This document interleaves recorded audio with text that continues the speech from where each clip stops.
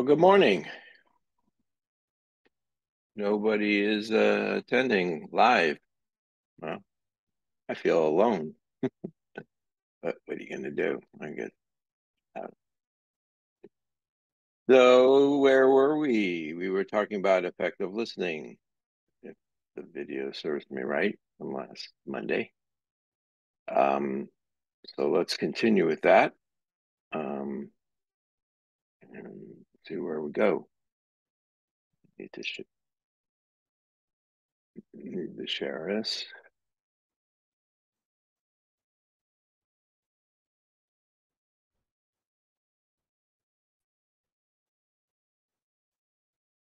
The PowerPoint going.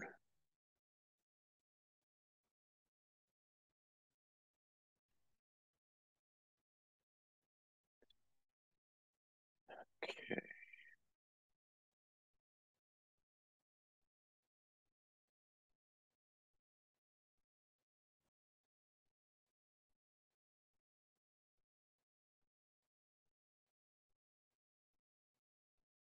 So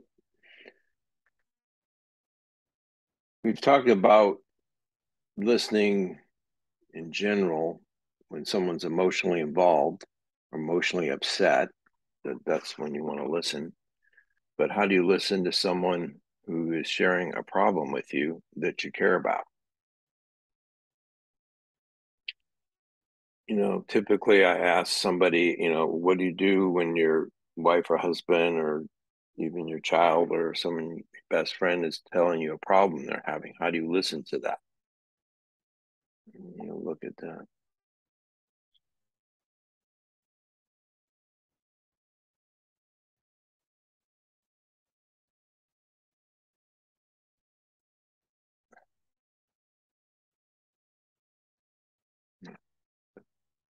So how do you listen when you listen to someone you care about?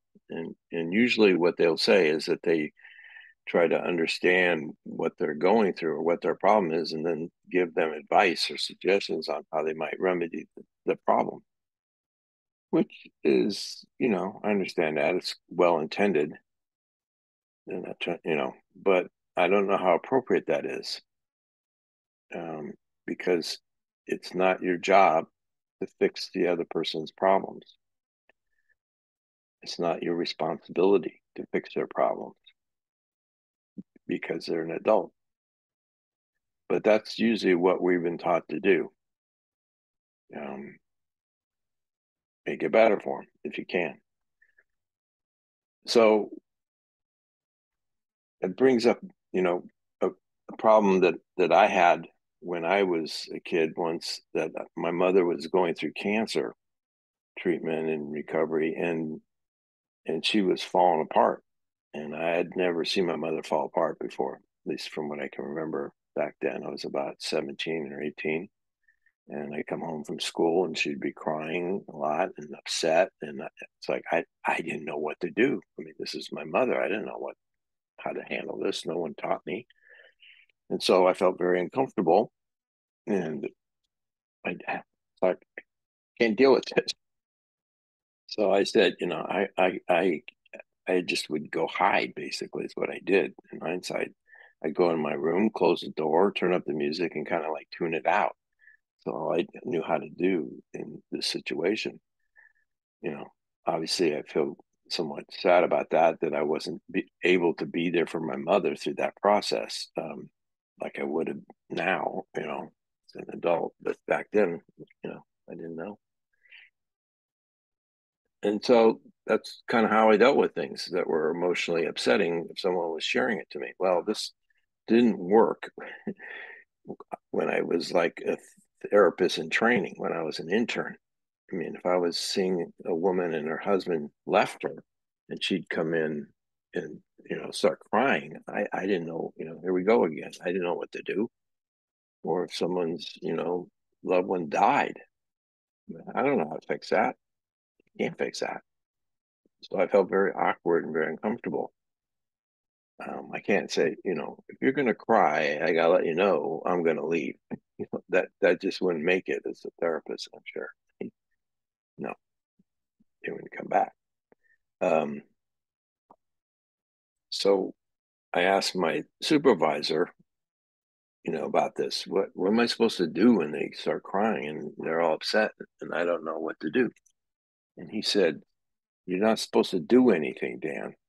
And I go, "What do you mean? I got to make it better." "Yeah, but you don't do anything. You just be there for them." And I looked at him and said, "Be there for them? What the hell does that mean?" It's like that's about me a psychobabble. I didn't know what they were talking about. Be there for them. Woo. I'm here for you. But he was right. So I want you to learn how to be there for somebody if you're in that kind of context or that situation. I need to go back, I'm sorry, to the drawing.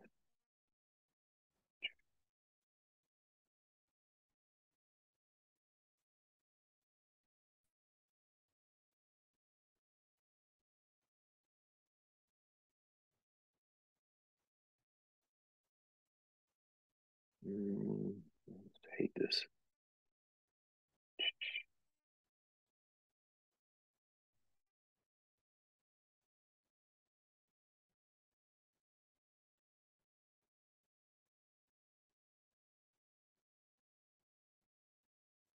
So I learned an important thing here.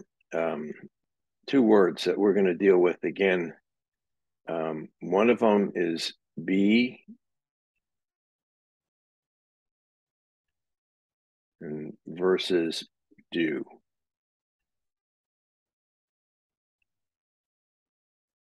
Two words. So normally, lots of people have the idea that if someone they care about is in distress or is having a problem or is upset, that they need to do something to better their situation. Okay.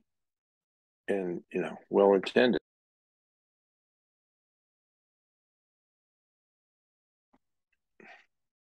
Testing one, two, three. Microphones are working. Test one, two, three. I hope you can hear this. So do something. But what if you can't do something? Then you need to learn how to be there for someone. And the form of listening that I taught the last time is the way to be there for someone.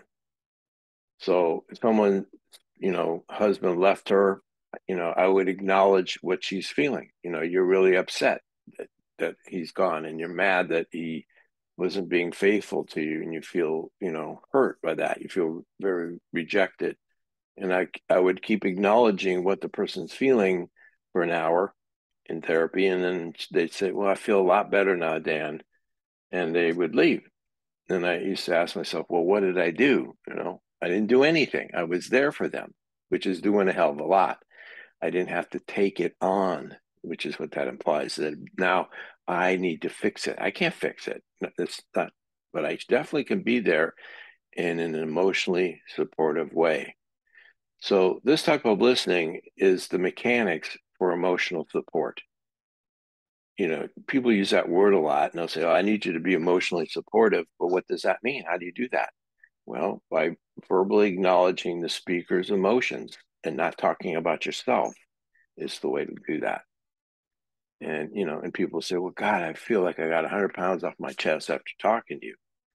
And you say, "Well, I didn't, what did I do again?" It's like, well, I acknowledged all their emotions. And when someone acknowledges another person's emotions, it's like, they have a release and they feel heard and they feel listened to and supported. And of course, when you don't acknowledge how they feel emotionally, they have the opposite experience.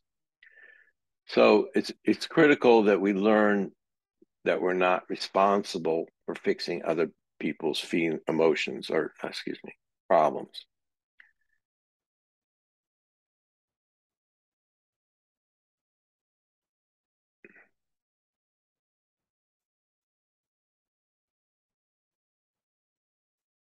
We're not responsible to do that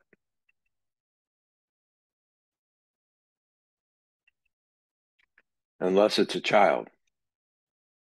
Now, if my daughters would tell me a problem they're having with somebody at school, then yeah, okay, I'm going to take responsibility and go see what I can do about it. So I go down to the school and talk to the principal and see what's going on. Get involved and be responsible because my daughters are having an issue. But I'm not going to go to the CEO of Wells Fargo Bank if my wife is unhappy about the way she's being treated at work. It's like, well, okay, I'll go talk to this person. No, it's not my job, not my responsibility. She's an adult. She needs to take care of it. But that doesn't mean I can't be there again for her in terms of listening to her. So big difference between parenting and being an adult equal partner.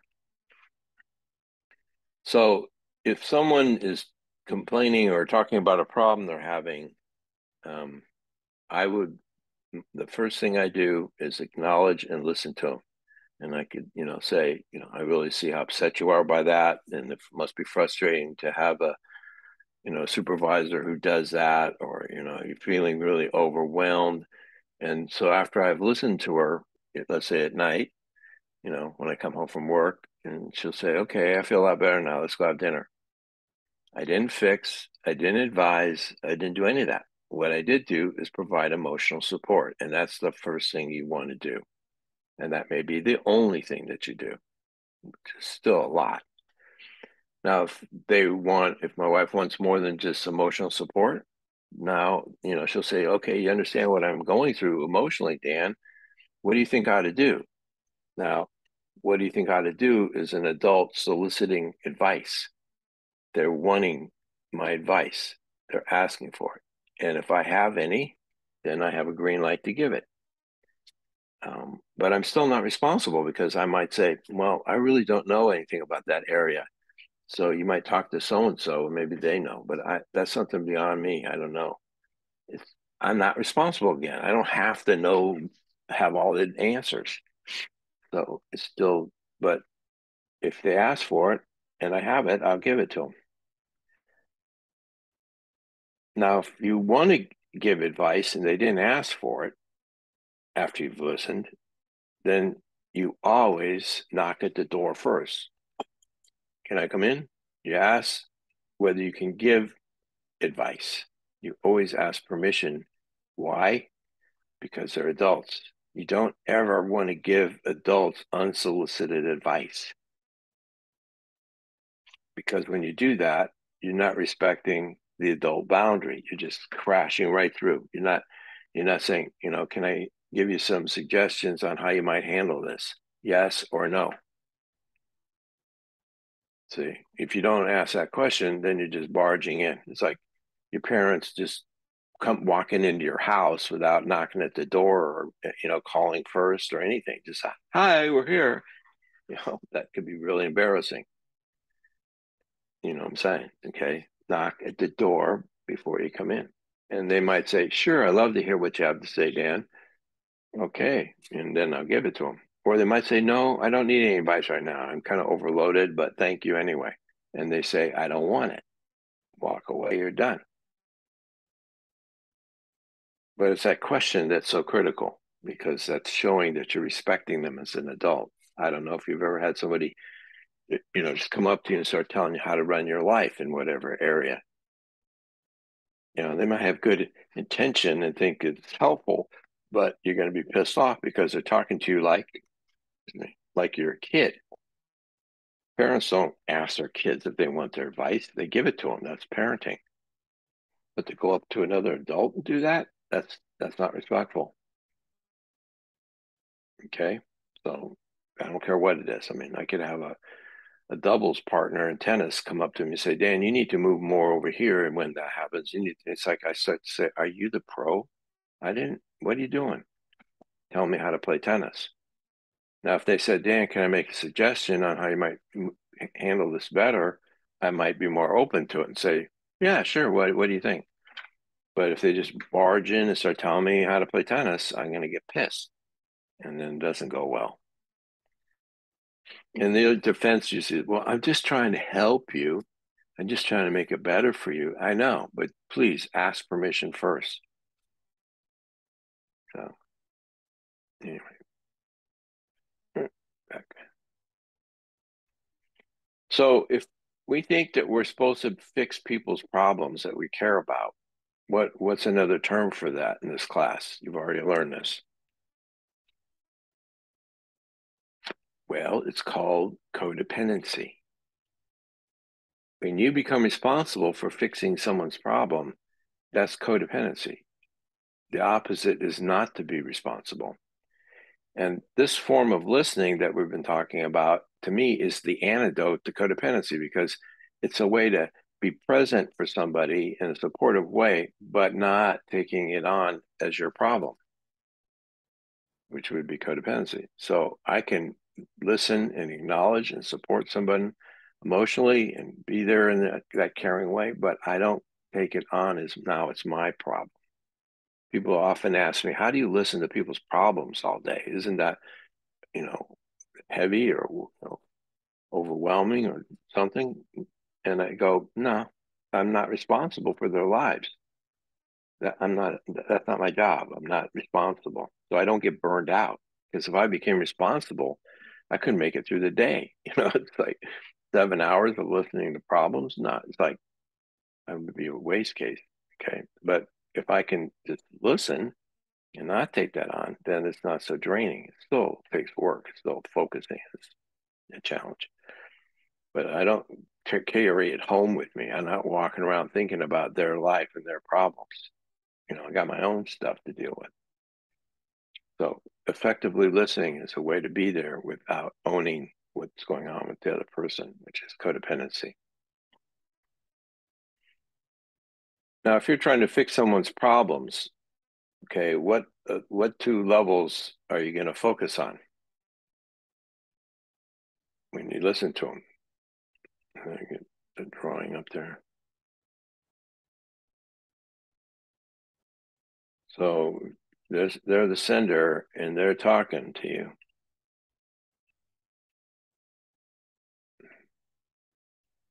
What are they going to focus on? Remember, there's the content, and then there's emotions. So most fixer people always want to know the content. Give me the facts. Okay. But they're not listening to your emotions. Okay. They're not dealing with emotion. So, give me the facts and then spit it out, the solution. That's what doctors do. They get when the symptoms first appear, how often you had them. They're not going to want to tune in to what you're going through emotionally relative to your problem, because their fear is if they open that door, you'll never leave their office. It's just become an emotional long thing. So give me the facts, give me the symptoms, spit out solution. So as a result of that, the sender doesn't feel like you've listened, that you understand them, because you haven't acknowledged how they feel, and they start looking at you as a cold-hearted bastard because you don't care.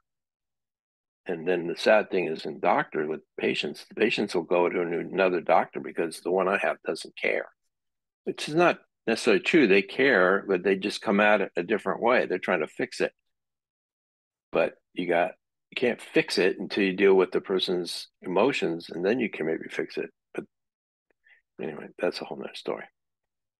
So it's emotion that matters, not content. Again,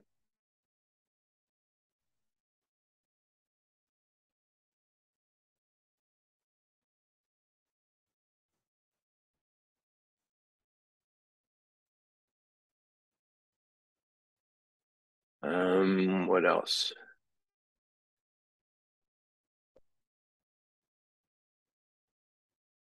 If you're going to listen to someone, you need to want to do it. And what I mean by that is, if you're like conflicted or distracted, you can't do this kind of listening. You have to be very focused.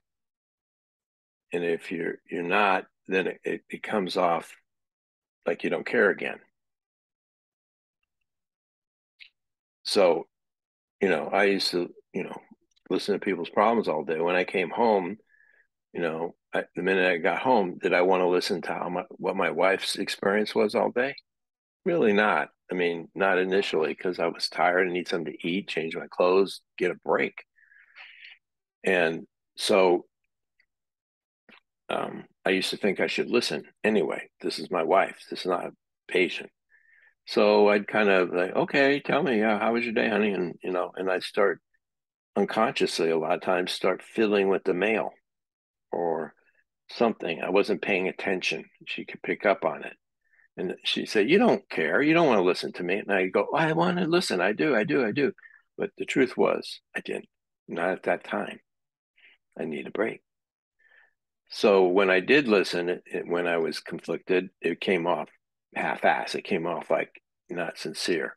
And she could sense it by my body language. So I learned to say, hey, I would say, I'd love to hear what happened to you today right now, but right now I need something to eat. I need to change my clothes, get more relaxed. I can really tune into what's happening in an hour. Can it wait? And she says, sure, it can wait. Okay, good. And that way, when I did listen, I was present. I was not conflicted because I really do want to know what happened. Just not the timing wasn't right. Now, if it's a crisis, then okay, I would listen. But that was rare. I mean, that was an exception, not the rule. So to listen to someone in this manner that I'm talking about, where your focus is on them, you got to be really into doing it. Don't do it if you're not into it because it comes across very insincere and not like you give a damn. Um, Also, if you have something you want to talk about that's important to you, and you're going to be open and you're going to be vulnerable, and you're not just talking about the weather, you want to set it up before you do that. I call it have a meeting before the meeting and talk about, that you got something you want to talk about that's important. So I just say, honey, I really want to talk to you about something that's important to me. Is this a good time for you to listen to me? Are you willing to listen to me? And they'll say, no, this isn't a good time because I'm watching this program or blah, blah, blah, whatever the reason is. And I say, okay, fine, I'll get back with you. If they say, yeah, this is a good time, here, sign the contract, provide services. They made a commitment to do the listening. And then if I start talking to them and they are getting reactive and defensive and argumentative or whatever, they're not listening. I'll say, are you going to listen like you said you're going to do or not? What's it going to be? Because I don't want to talk to you about this if you're not going to listen. I'm clear about that. Doesn't do any good to talk to somebody who doesn't want to listen to you. That's a waste of your energy and time. But you can hold them accountable because they agreed up front by saying, yeah, I'll listen to you. But what this also avoids is what I call um, broadsiding somebody, just coming at them with something without any prep, without any agreements ahead of time, just bam. And usually when you do that, you're going to get a negative reaction from them. You're going to get caught off guard. I got someone hanging. So it's important, to set that stage up before you just unload on somebody because you're going to get frustrated if they react in a negative way.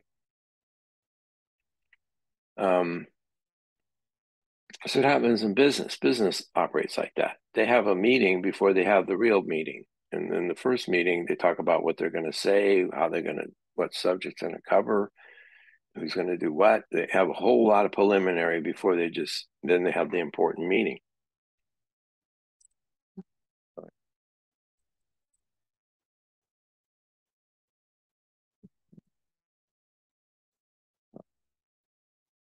So set it up before you do it. That's the idea. Now, if it's just weather talk, you don't have to have this kind of stuff. This is like when you have a topic that's explosive or it's important to you to be heard. You want them to sign that contract, and then you can hold them accountable.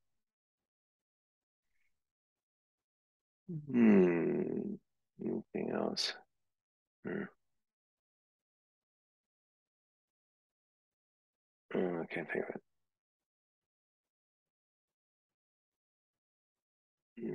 Okay.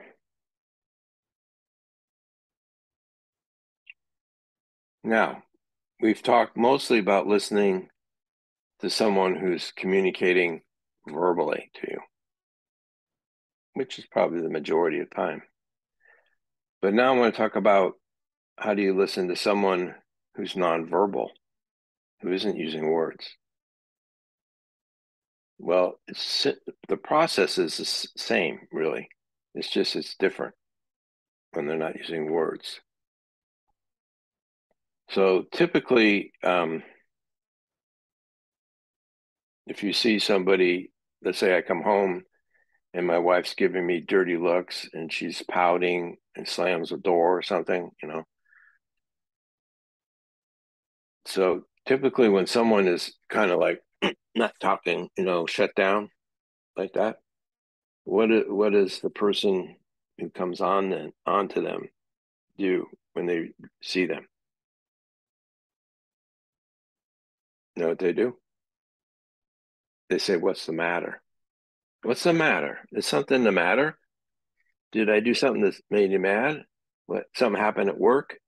They start bombarding them with all these questions. What's the matter? What's the cause?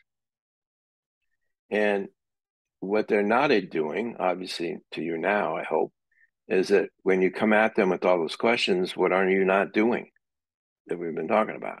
Well, you're not acknowledging how they feel. You're like ignoring how they feel.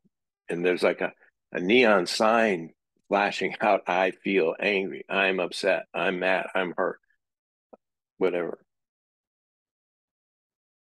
They're not saying that, but their body language, the vibe is definitely saying something like that.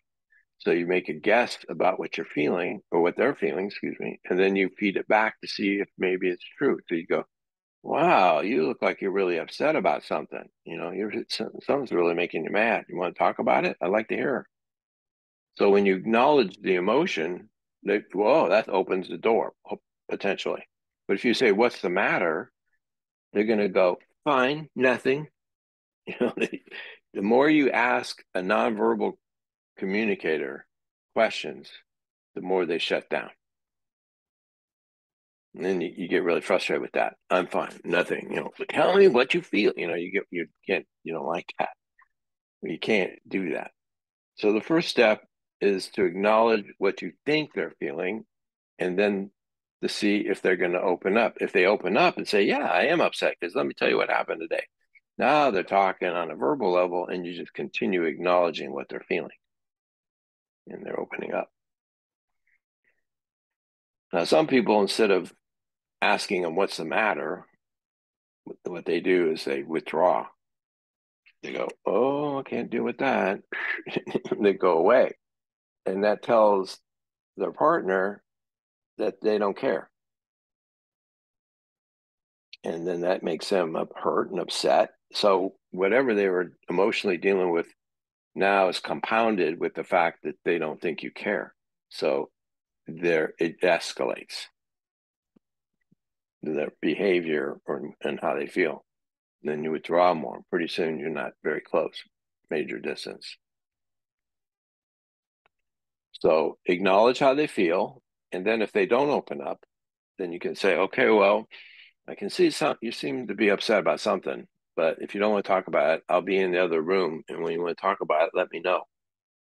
Okay. Bye. Then it's incumbent on them to come to you to bring whatever's going on with them because you've invited them to open up. They're not taking it in the moment. So later, hopefully they'll come, but you can't force it.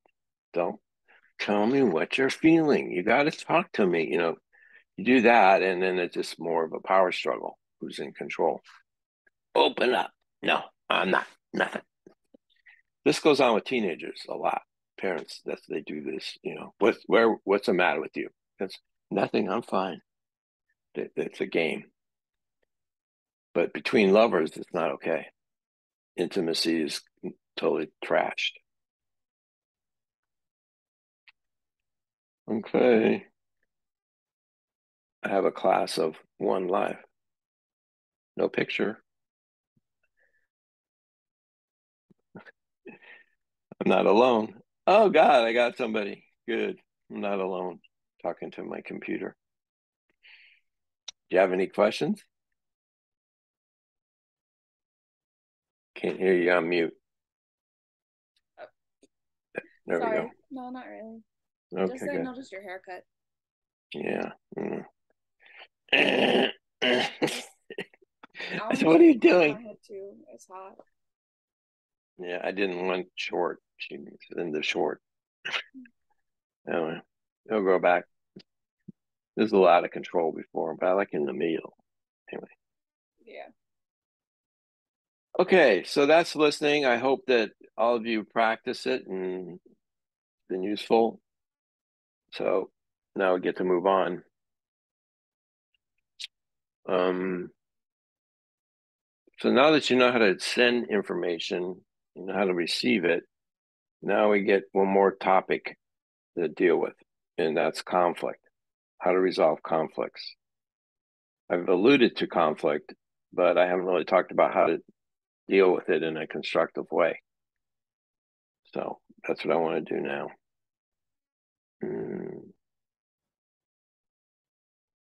Get that new PowerPoint up.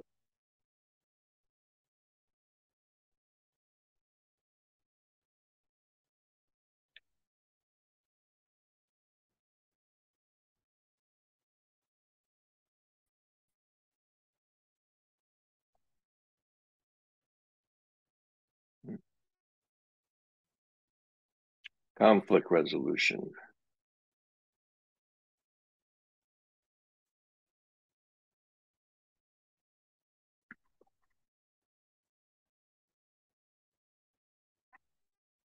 So conflict resolution is, as I've said a bunch of times, normal, or conflict is normal, not resolution. But if you're in a relationship with someone, you're going to have conflict.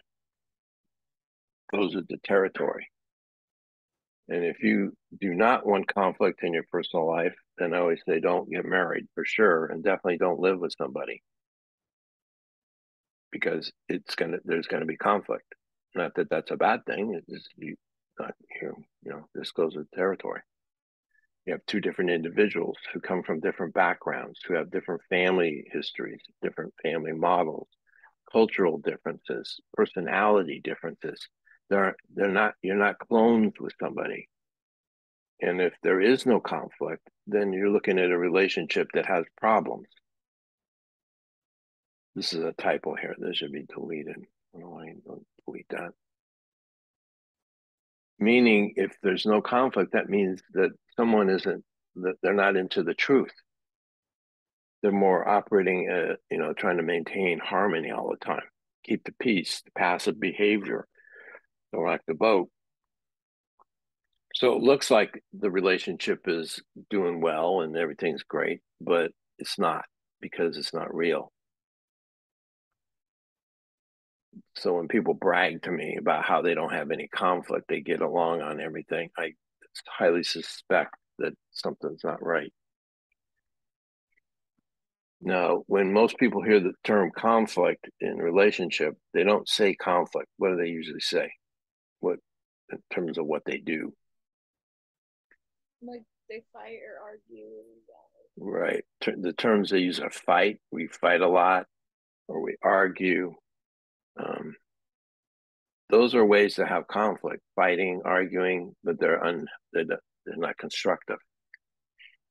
So conflict just means to me different. You have a difference of agenda, differences in the way you do things, just different. That's normal. But how you deal with those differences, that's where the issue comes in, the procedure. How do you deal with the differences? Fighting is one way to deal with differences. It's an ugly, non-productive way, but that's a lot of what people do. So when I'm going to go through what I'm going to go through with you is what I call the process or the procedure on how to deal with conflict. Okay, and there's procedure, and then there's a subject. So when people talk about the causes of divorce, usually they'll say money, sex, disciplining children, dealing with in-laws, whatever. Those are the topics.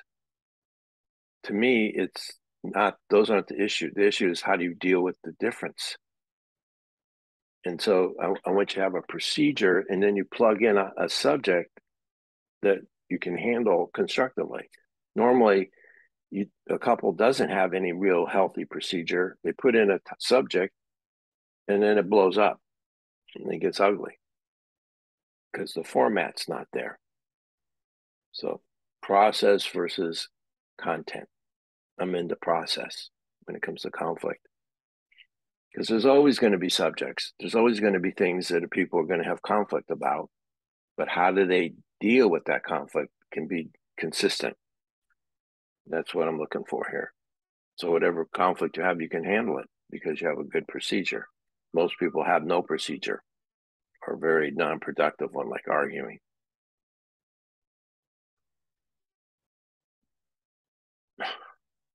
What's that?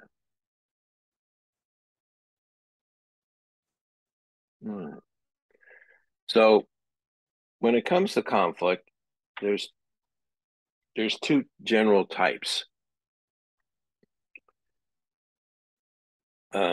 One type is what I call, what am I trying to say? The conflict of agenda. Two different I wants.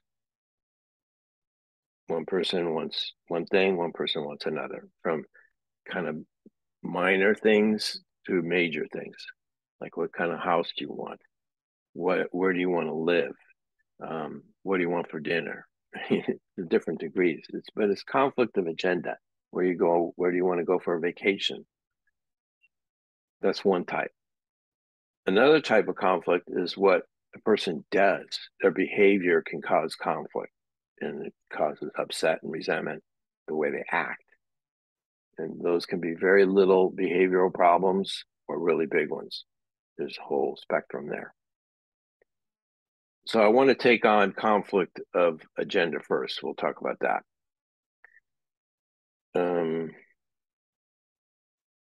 What Americans like to do with conflict in general? What would you say about us as a culture?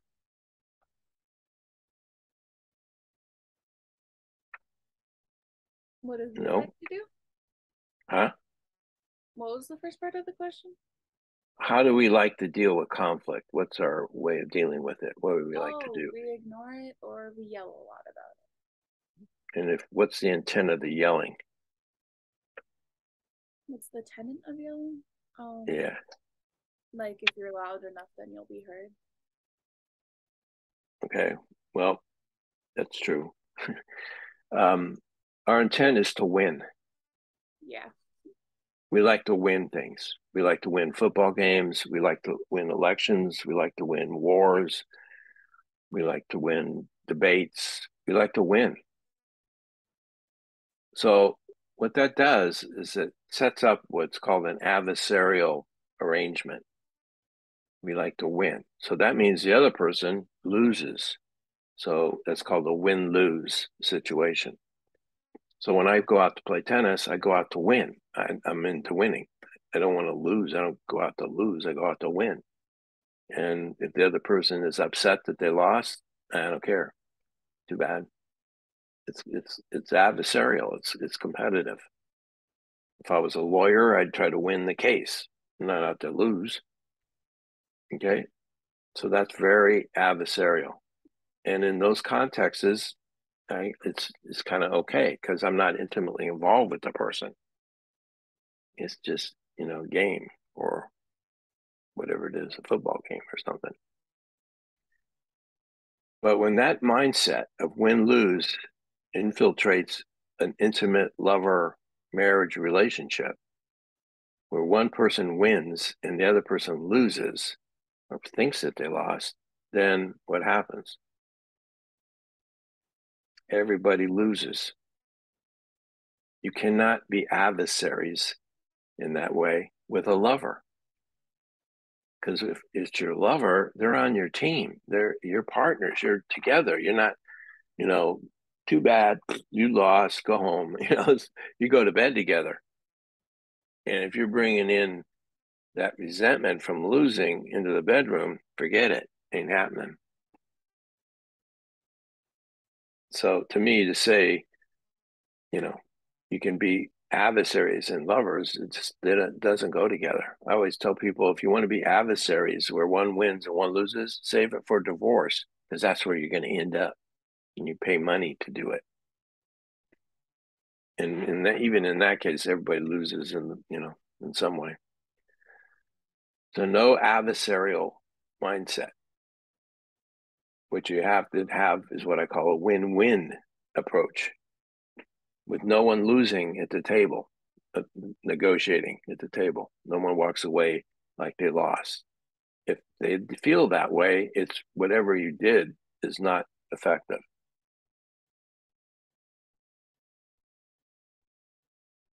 Now, you're not going to get everything you want, but you're not going to, you're not going to feel like you lost.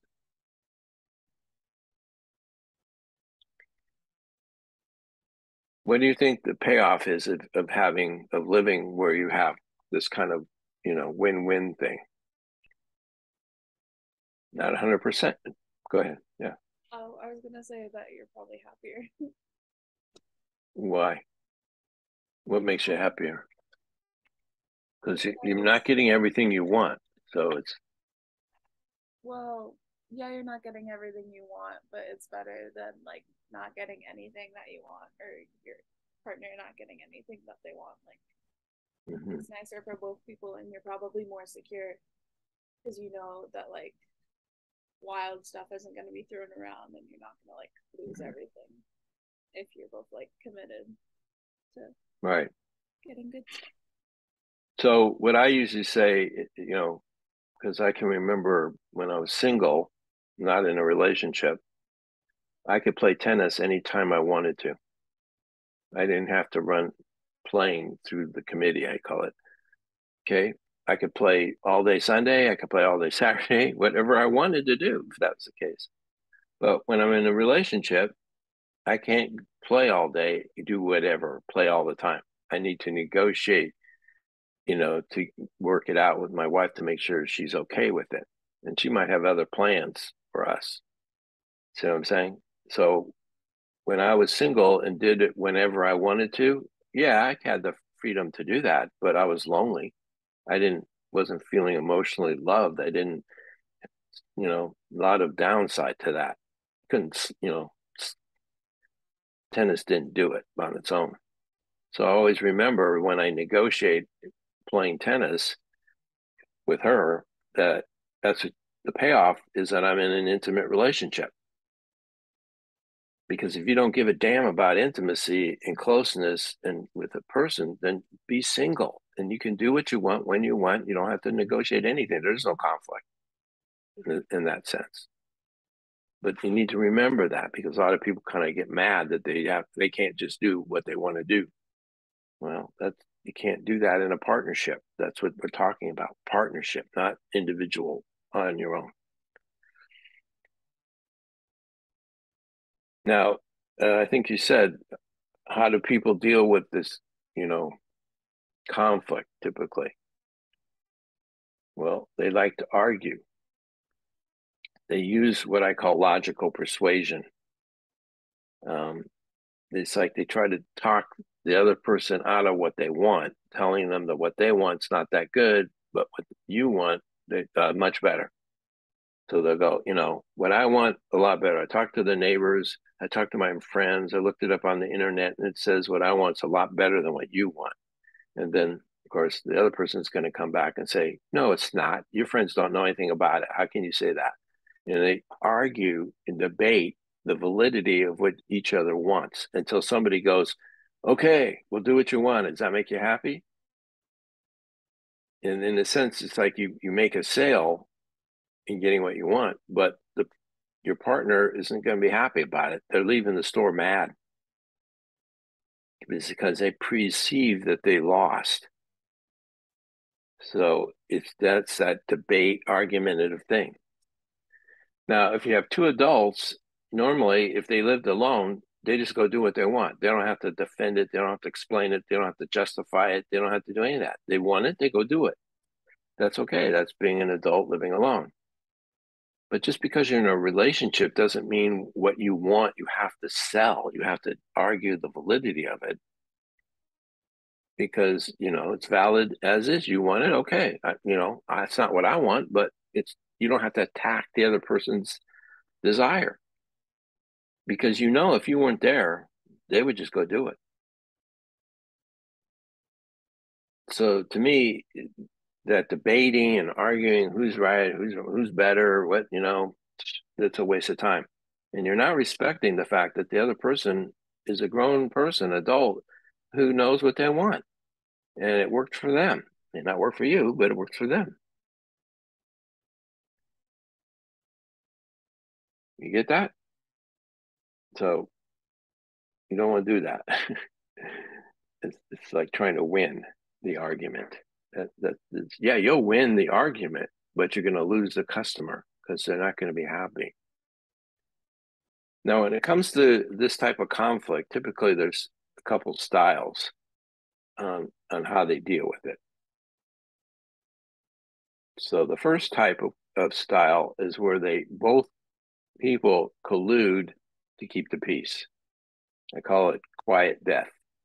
They avoid conflict to keep the peace. They don't want any conflict, so they avoid it. I call it quiet death because things look good on the surface, but it's not good because there's no passion. There's no realism. You remember the harmony versus truth. See, these people are in a total harmony, but nothing is truthful. So there's no realism, there's no passion, there's no emotion. And what do you think gets this couple to come into counseling or therapy typically? They don't fight. They don't come in saying, "Oh, we fight all the time." They have What like a lot of resentment because they don't fight. and what do you think that symptomizes as? Um, they don't like talk to each other. They don't engage with each other. They don't have any intimacy. Last thing, they have zero sexual frequency. They maybe have sex once a month, once a year, very infrequent because of the resentment that you referred to. Totally kills their desire. So that's when they'll come in. That's one type.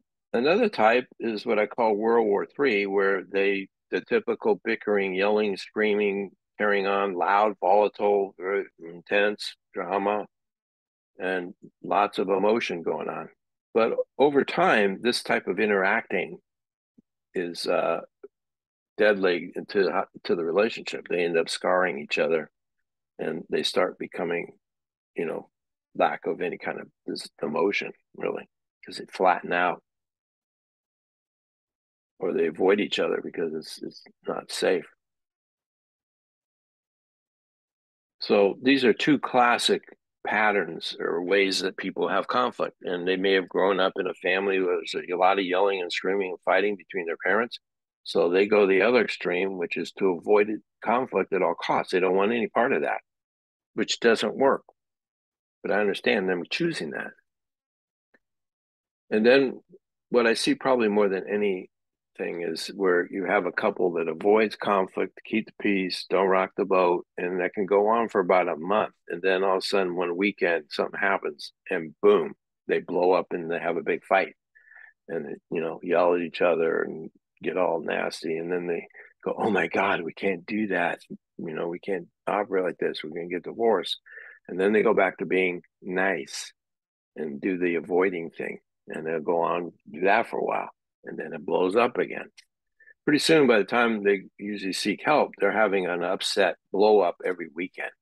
The frequency of that becomes greater until it's becoming like intolerable. So that's probably what I see the most, that flip pop, I call it.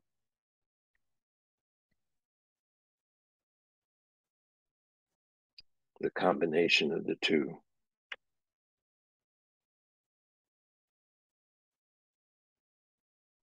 That's it. When it comes to conflict of agenda, this is how most people have conflict. That's all we know. Most people, they don't know anything different.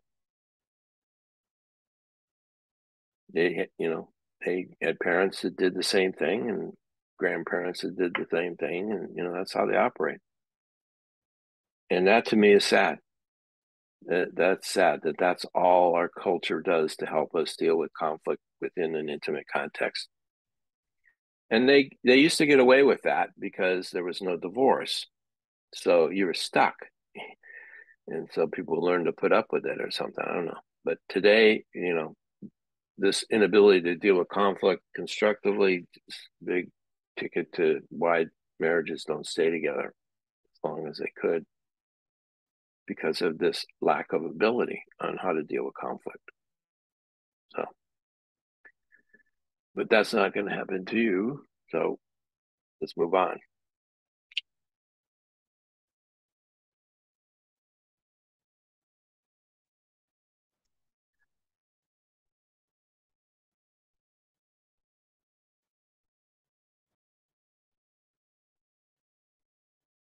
So what works?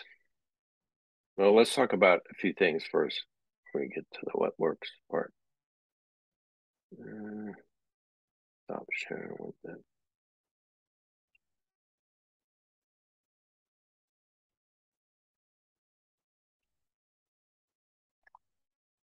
So it works.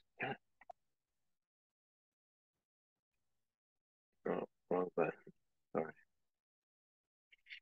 Okay, before we get into what works, I think there's some things you need to understand that is helpful. Because lots of people have asked me, how do I know how to do this? Where did I learn how to have conflict? Because my parents were no great example of it. Um, I didn't learn about anything about it in graduate school, which is amazing. You think about that. I'm being trained to be a marriage therapist, and they don't talk about conflict. They didn't. I learned most of what got after graduate school.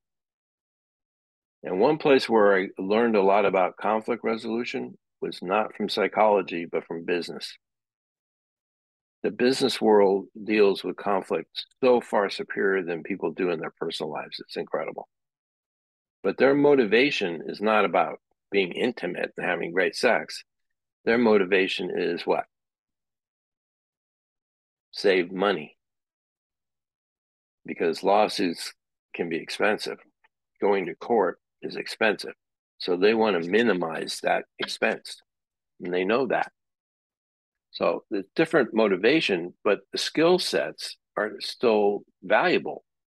And there's no reason that they can't be used within a marital, intimate lover relationship. So that's where I learned a lot and then applied it into this context.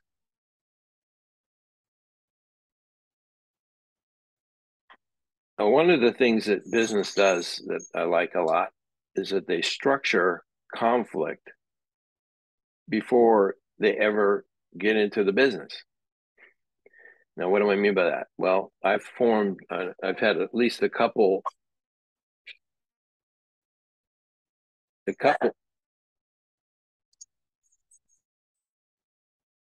of business partnerships I've been a part of, where I had a business partner, had a counseling center. We were business partners. And when you have a business partnership, you have like 30 pages of legal statutes and agreements. It's a whole big thing. Who gets what? How do you get shared profits? All kinds of things like that. But the last clause in one of those agreements was when disputes arise between the parties, it will be handled through third-party arbitration. Now, that's significant. Why? Because what they're acknowledging is, first of all, we're going to have disputes. When disputes arise, which means we're going to have conflict. So when conflict happens, this is our plan on how to deal with it. avoid going to court and have a third party arbitrator and to resolve it out of court. So that saves a lot of money right there. Sign here. Now, when a couple gets married, do they talk about when they get their wedding license or whatever? Do they say how they're going to handle disputes between the parties? No, they don't even acknowledge there's going to be disputes. They don't even want to do that. They're in like la la land. We'll never fight. We love each other. We'll always get along. At least in the first marriage. The second one, nah, that's so naive. So I like that idea. See, so they have a plan on how they're going to deal with conflict. So that's kind of how I would, if I could, have every couple do that. Have like, a meeting about how they're going to proceed with conflicts. And I don't care what the conflict is, how to raise children, where they're going to live, that's all secondary to me. It's what's the procedure. Now, in business, they call it arbitration. That's one form. There's mediation, arbitration, collective bargaining. There's all kinds of things like that. Those are structures. That's what I mean by structure. Now, not too long ago, I had my own personal experience with conflict in a lawsuit.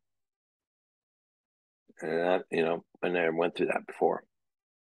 And what happened was that I was in a lawsuit with the builders of my house because they screwed up on the way they graded the property and whatever, all that. But anyway, I was suing them for quite a bit of money.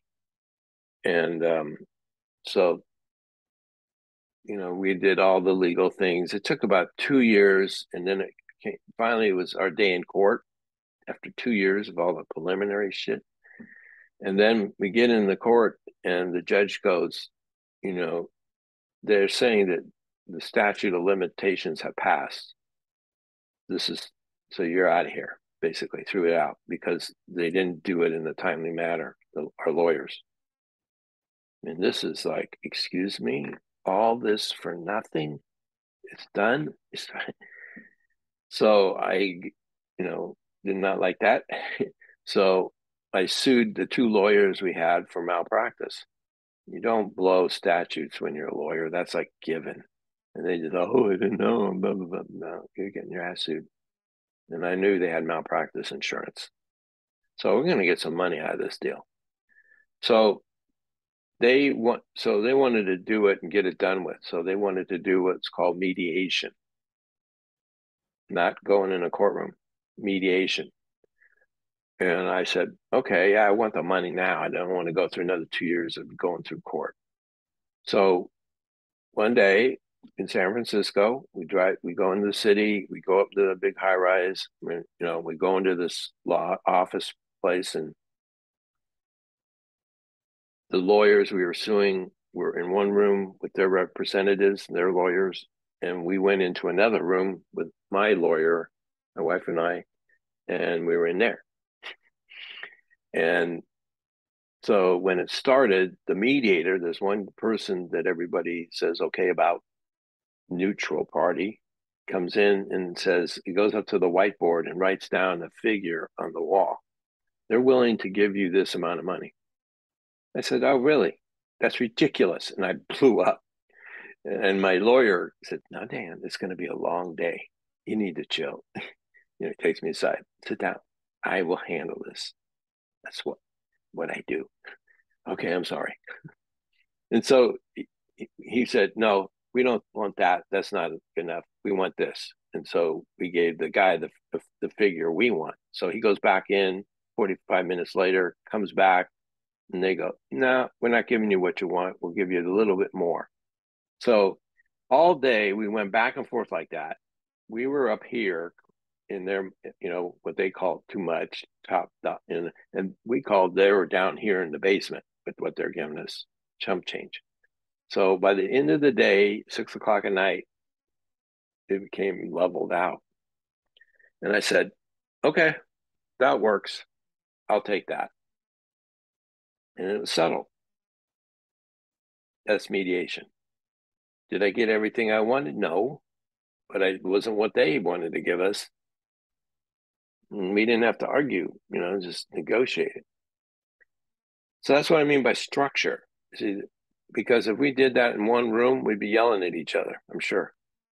And it would be a waste of time. So that's business. Now, as far as marriages go, in the state of California, and other states are different, but in our state, we have what's called a community property state. And I find a lot of students, when I talk about what's community property state mean, they don't know. That's kind of shocking to me. Because what, you're going to find out after you get married?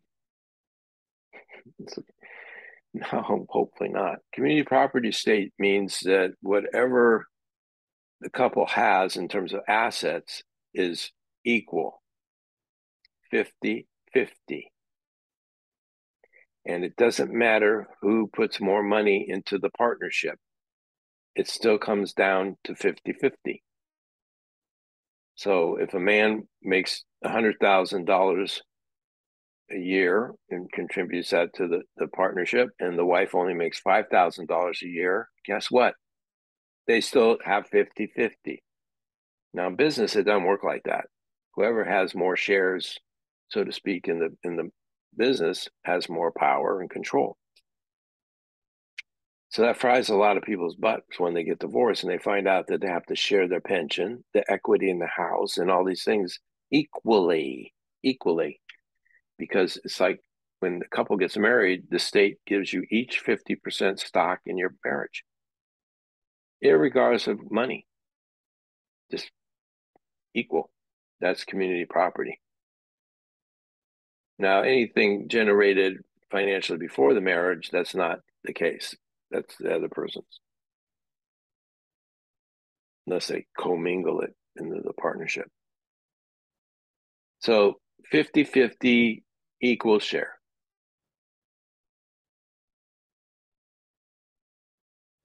So what's the significance of that?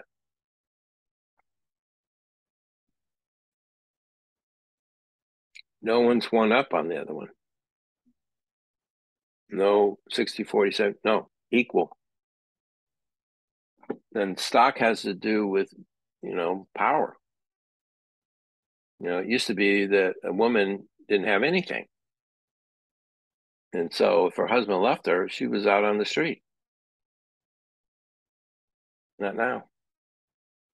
She's going to get half his pension, half his 401k, or half of the equity in the house. That never was the way it was. So that's really radically changed things.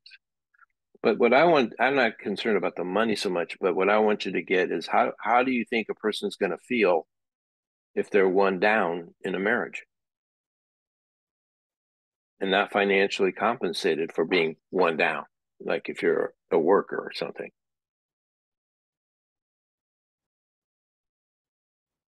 Well, you're going to resent the hell out of it. You're going to feel ripped off. And that resentment poisons the love between the couple. Because if you're one down, you're going to resent your spouse at some level because they got something over you. But, people didn't give a damn back in the day. They didn't care. Now that resentment gets in the way. It's like, how can you love somebody like that? It's like a dictator. Now, what happens in political science or when there's an oppressor and then you got the masses and the oppressor is like running the show? We got that going on right now. How the people feel about it? They don't like it. They don't like it. And then what do they do about it? They rebel. They rebel, right? They overthrow who's ever on top. What's going on, in Ukraine, Russia, Putin. I mean, he's a hell of a dictator. It went on in Syria for how long? Same thing. They got that guy running the show there and that family and all the people, rebelled and destroyed their country in the process. And now, it's starting to happen in like Iran. I mean, they've been okay. And in my lifetime, I saw what was known as the Soviet Union fall apart. Never thought that would happen. They finally said, enough with this. Now, that's what happens in politics. What happens in a marriage? What does the overthrow of the dictator look like? Divorce. Yeah. So, you may resent having to share your money or your property or whatever, but the alternative is it's not going to work, and you're going to have somebody kind of hate your guts because you're like the warden of the prison, and you're not going to feel too good about that. So, if you don't want to share anything, don't get married again. Fine, be alone.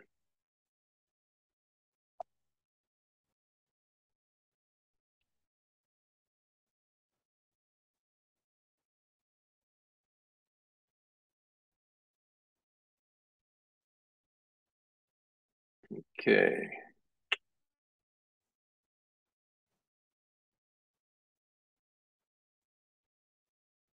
So, what works in terms of dealing with conflict of agenda? So, I'm going to lay the generic process out. And then, like I said, it's applicable to whatever the conflict's about. Now, typically, I usually say, I'll pick a couple in class and I'll say, okay, two people in class, and I'll say, okay, you want to go to Hawaii for vacation and you want to go to Mexico, let's say. Now, if you're single, you just go do your thing. You go to your respective places. There would not be any discussion, right? But you're in a partnership, so you can't just go unilaterally go do what you want. That doesn't work for sure. Do you understand that? It's always you go through the committee. You can't operate solo unless it's been agreed to. So the first step in a good conflict process is where both parties say what they want. And they realize that they got different desires. Mexico, Hawaii.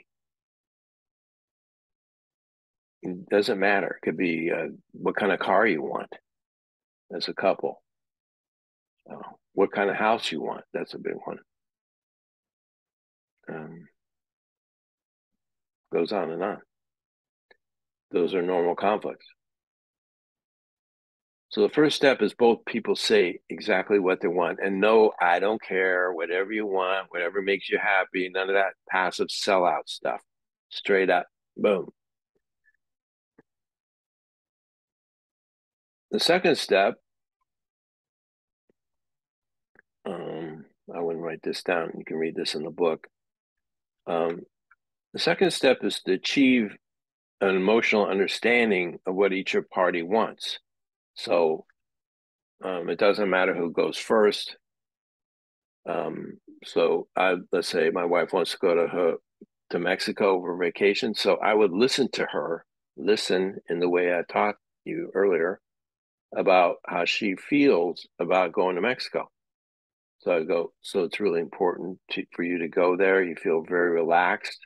You really enjoy it being different than the United States. You enjoy the culture. Oh, yeah.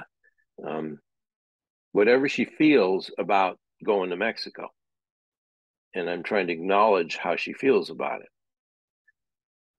And then when she's done expressing how she feels about it, about Mexico, then it's my turn and I get to talk about going to Hawaii, and she listens to me about going to Hawaii. You really enjoy it there, Dan. You feel, you like it, the fact that you're comfortable because it's still in the United States, whatever. So one person talks and the other person listens. And then when the person who's talking is done,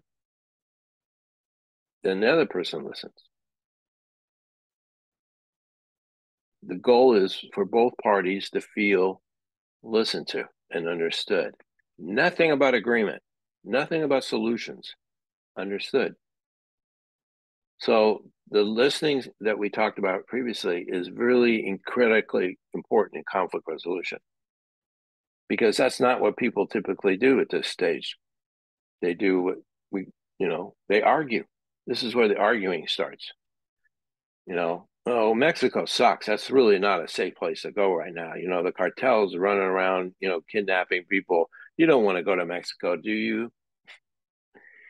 That, yeah, I want to go. They don't do that where I want to go, and blah blah blah. And Hawaii is like overcrowded, expensive, and then you get into a kind of a pissing match about whose thing's better. That's where most people go right here. Until somebody goes, okay, we'll do what you want then, and then you're going to pay later plan. That's called play me. A lot of resentment. So what each party wants is legitimate as is. There's no attacking it, no putting it down. It's just that's what they want. And if, like I said, if they were alone, they just go do it. They wouldn't have to do this. They're single. Also, it is so much easier to resolve a conflict when both parties have been heard, listened to, acknowledged. They don't need to yell and scream. They don't need to talk on about it. They've been listened to. They feel understood. It chills it out. But when they're not being listened to, then they turn up the volume and it escalates and it doesn't get resolved in a timely manner. And it works.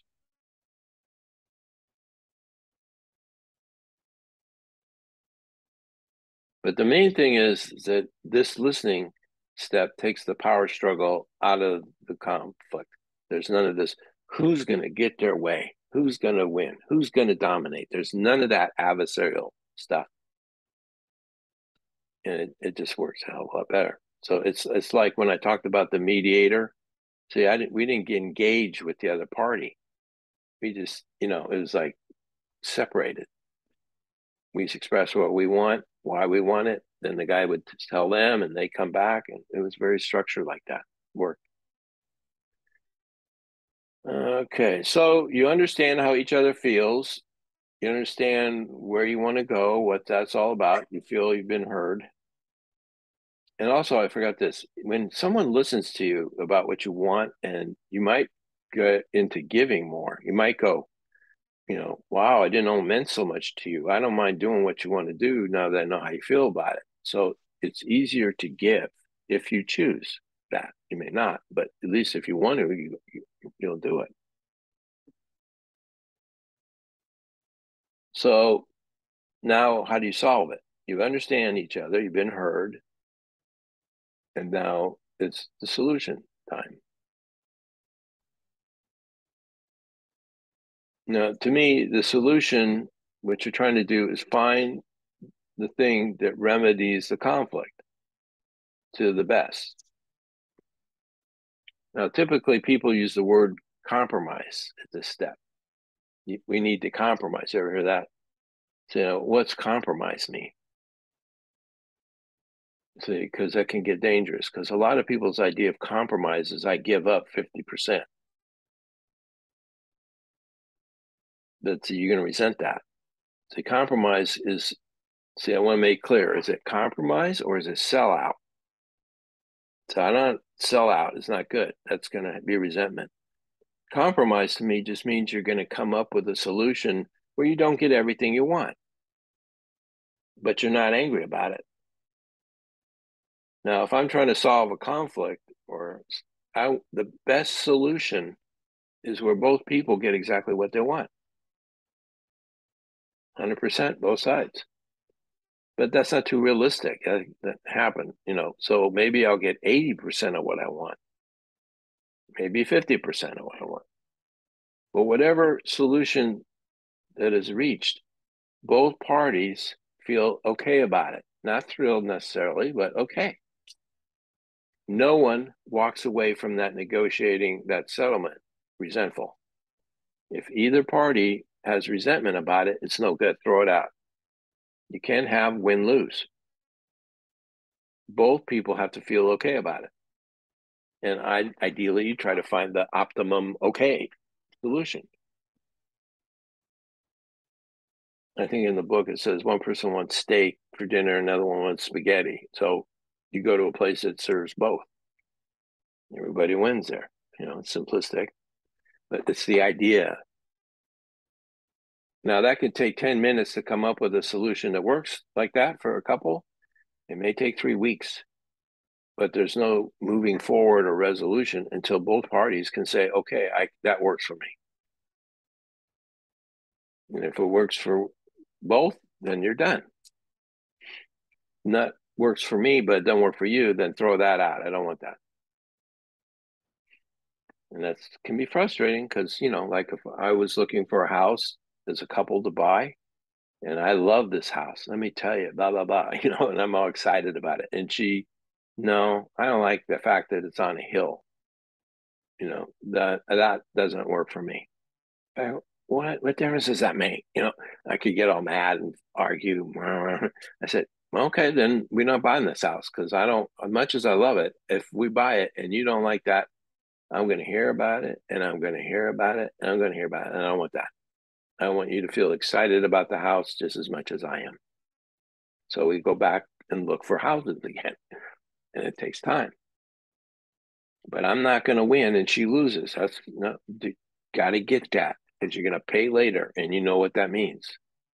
It means divorce.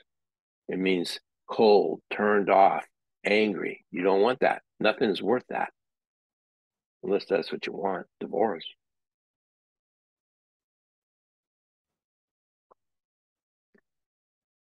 So bottom line is, are you comfortable? Yes. Are you? Yeah, that works. Good. We're done. Now, there's some conflicts that can't be resolved like that. Because sometimes you can't find a solution where both are okay about it. And sometimes you might need to give if you can.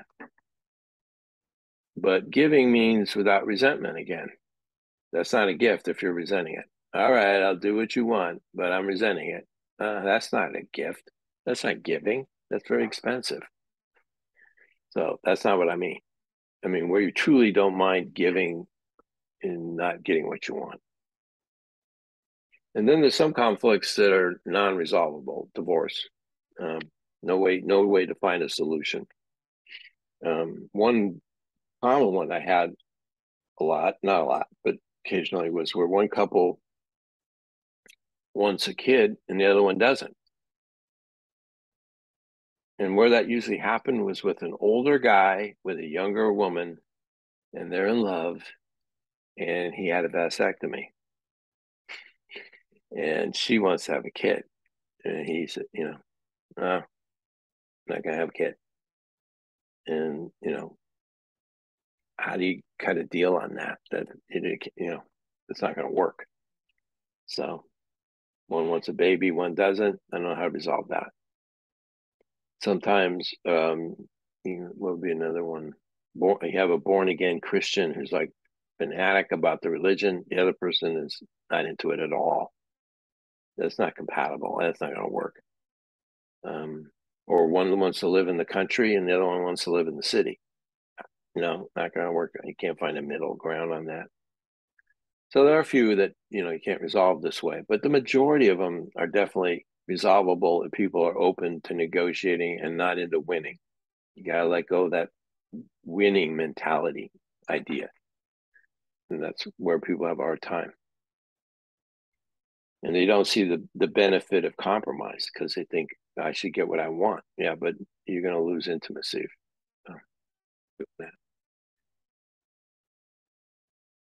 No losers, as I like to say.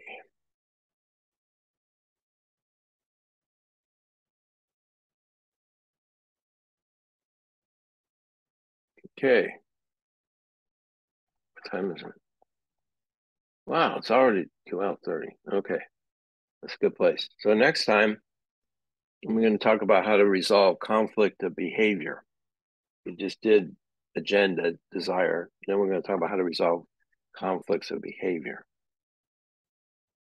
Okay. Any questions? No? Have a great weekend. We'll see you next time. Oh, I forgot. Um, let's see, how do I want to do it? I think I'll just send you the link. It's easier. I'll do that. It's called It's Not About the Nail. It's about 2 minutes. It's a video. So I'll send it to you. Have fun. Talk to you later. Bye bye.